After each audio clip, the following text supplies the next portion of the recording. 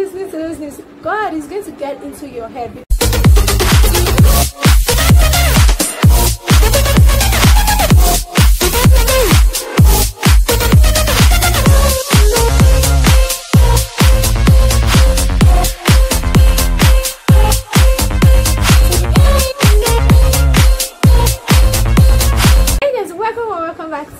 Channel. So basically today, as you can see from the title and thumbnail, I decided to film a video how to stay productive during quarantine, because I'm not gonna lie, I've not been the most productive person during this quarantine. I have books that I'm supposed to read, but my lazy has, I don't know, it's just been stuck up around. So I came up with this tips that's gonna help you to stay productive during this quarantine. So if you like this video, give this video each thumbs up. Subscribe to my channel if you haven't already. Turn on your post notifications so you can get notified anytime I post a video, because I'm going to tell you the truth. You don't want to miss my video. And if you are watching this video, like, how many percent of you guys are watching my video and not even subscribed? So please subscribe to this video channel. Please subscribe to my channel, and also follow all my socials and below as well as on the screen to get updated with my life when I'm not posting. So with that being said, let's just get into today's video. So the first tip I have for you guys is get a money routine. So I'm gladly saying this because my money routine has been whack, like whack, hella whack. My money routine has not been nice, and it has not been helping me at all. Like, that has made me less productive and glued to the TV. So I'm going to tell you guys to get a proper money routine, because imagine this: if you're going to school or you're going to work, you have a money routine because you have things you're going to do before going to work or to school. So imagine that and just get yourself a money routine. So that is going to help you, because it's going to help you know what to do at a certain period of time. So the next thing is clean your space. So when I mean clean your space, if you're a student, you can clean your reading space or clean that space which you work. So just clean that space which you're going to work, because if you can't work in a dirty environment, no way. There was a certain period where my room was scattered, like so scattered, and it was very uncomfortable. So there's no way you're going to work where a place is scattered. So the best thing to do is, after getting the money routine, clean your space. So the next tip is make a plan. Yeah, just like maybe a to-do list or something. Yeah, so make a plan. Make a plan, because there is no how. You can't tell me without a plan there is no how you can fix that thing you want to do. It's not possible. I think we all have, maybe for those of us, maybe a student or a worker can relate to this. When maybe a worker, when they get paid like every ending of the month, and a student, you get your money, like your pocket money. If you don't plan for that money, you are going to squander the money, like you are going to spend the money anyhow. A student can relate to it. And as a worker, if you don't plan for when your money comes, like what you're going to do, it's not going to work. Because my mom recently, actually, yeah, so while she's planning on getting her salary, she actually planned for what she's going to use the money for. So that's just what I'm saying. So make a plan, like maybe a to-do list, or how you want your day to go and how you want your week, your month to go. It's good. So the next one is take breaks. Yeah, so exactly, take breaks sometimes. So you can't just be crazy about this whole thing and not take a break.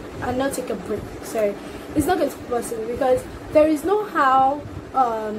Let's say, okay, as a student, you are reading for like 5 hours without taking a break. Your brain is going to crash. You yourself, you're going to crash.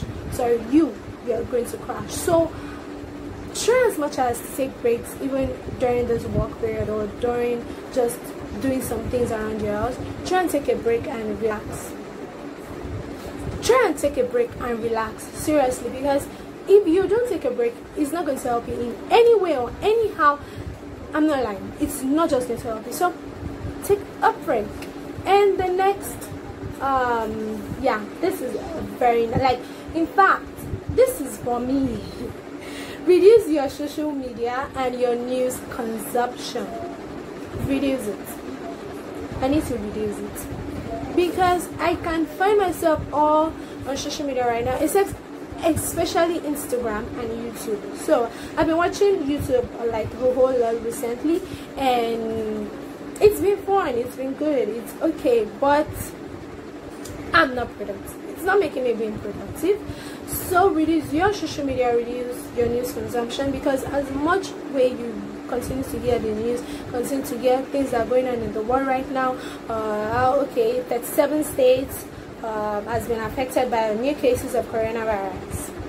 Lagos, 1,700 has been affected by coronavirus. Abuja, the more you keep listening to those news, God is going to get into your head, because you will get tired.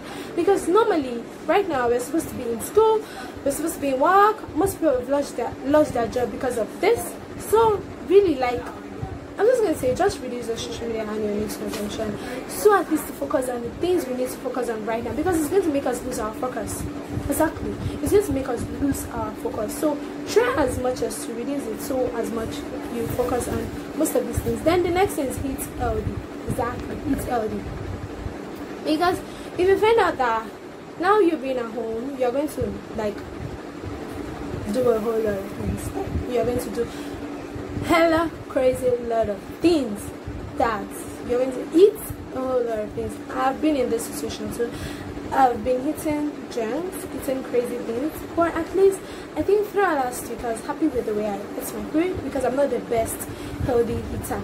I'm not really the best, but I've been happy with the way I've been eating since last week, and it has been good, and I pray I can continue that this week. So that's just what I'm going to tell you. Like, help yourself. Like, help yourself. You really need to help yourself. So next is exercise. Yeah, so I've started this exercise. I've been following this app where I started this exercise for the thing, and it's been good.